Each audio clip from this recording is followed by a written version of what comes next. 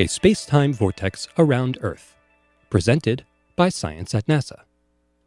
Would you believe Earth sits in the middle of a space-time vortex? Einstein predicted this almost 100 years ago, and it turns out to be true. On May 4, 2011, researchers announced that NASA's Gravity Probe B spacecraft has detected the vortex, and its shape precisely matches the predictions of Einstein's theory of gravity. The space-time around Earth appears to be distorted, just as general relativity predicts, says Stanford University physicist Francis Everett, principal investigator of the Gravity Probe B mission. Time and space, according to Einstein's theories of relativity, are woven together, forming a four-dimensional fabric called space-time.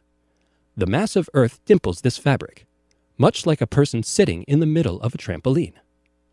If Earth were stationary, that would be the end of the story. But our planet spins, and the spin should pull the dimple around in a four-dimensional swirl. This is what Gravity Probe B went into space in 2004 to check.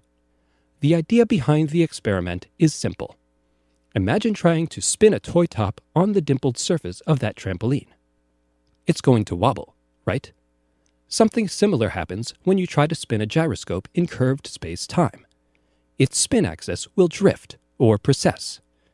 Gravity Probe B carried some super-spherical gyros into Earth's orbit to see what they would do. In practice, this simple idea is extremely difficult.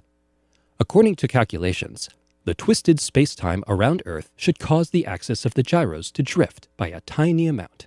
Really tiny.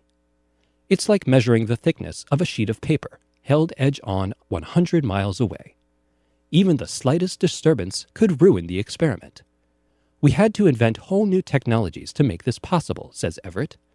The Gravity Probe B team developed a drag-free satellite that could brush against Earth's atmosphere without disturbing the gyros. They figured out how to keep Earth's magnetic field from penetrating the spacecraft. And they created a device to measure the spin of a gyro without touching the gyro. Pulling off the experiment was a big challenge.